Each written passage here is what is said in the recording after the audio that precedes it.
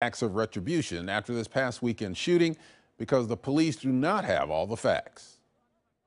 We don't even have all the facts yet. We haven't been able to speak to all of the witnesses. We haven't been able to process all of the video that's come from local businesses.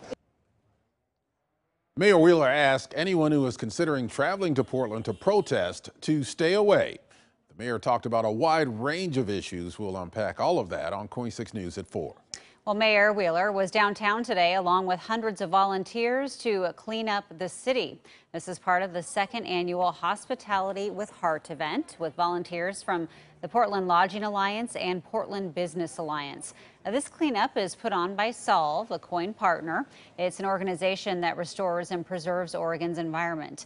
The CEO of Solve says more than 400 volunteers are downtown picking up litter. What we're trying to show is that Portland is a safe and resilient city, and that it's important to come down and take care of this area that we all love. So, while this isn't about protests, it's not a response to it, but it's important that everyone is coming down here and taking care of the city. Solve puts on 1,000 cleanup events like this every year across the state. If you are interested in getting involved, you can learn more on KOIN.com.